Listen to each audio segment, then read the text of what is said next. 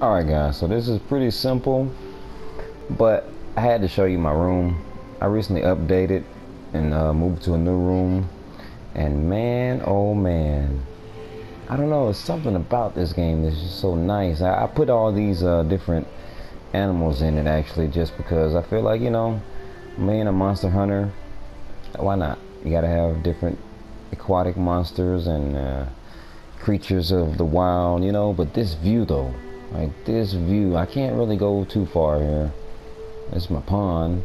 I got a couple fish, one big one back there. He's kind of recluse, so he's coming to the front, a couple small ones here and there. I gotta get some more.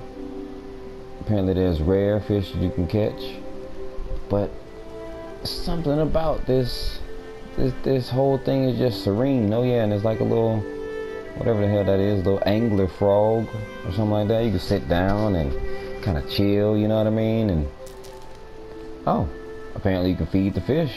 That's dope. I didn't know you could do that. So you could do that, like, oh man, for anybody that is on the fence or might be considering this game, I definitely think you should do it. Definitely get it, because I'm finding new little tidbits and trinkets here and there that I'm just falling in love with day by day, Okay, I will say this though, the combat can get repetitive. You will fight monsters numerous times over and over again to get armor sets that you want, but it's still fun because the randomness in the battles is, well, it's random. You can't really predict what will happen from 1 second to the next. I mean, sure, there's predictability in the monsters' fighting styles, but as far as different monsters that may interfere while you're fighting that initial monster you're hunting, you really don't know what's going to happen. I've been fighting several monsters, all kinds of monsters, and the most monsters that I've encountered, like, say I'll give you an example, the T-Rex, or I forgot what it's called. I fight the T-Rex all the time. That's like my nemesis on here, right? And I find that between me fighting him from time to time, the Rathos and these different little dragons will come.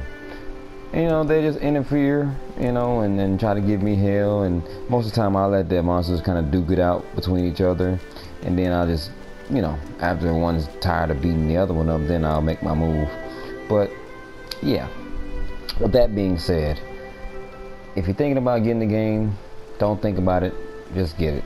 You won't regret it, especially if you like the whole open world. Well, it's not open world, but it's semi-open world, I'll put it like that.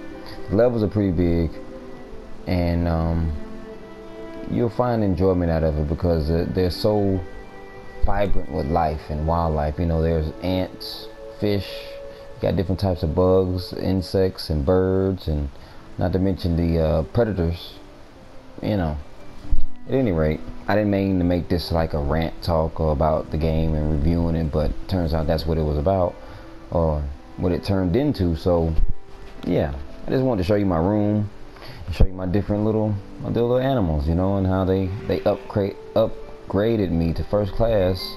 Sorry, I'm just stumbling all over my words because I'm actually kind of excited to just talk about it, because it's brand new. It's brand new to me, and I'm just thrilled to see such a vibrant game. At any rate, well, I'm gonna end it right here. That's all I had to say. Enjoy.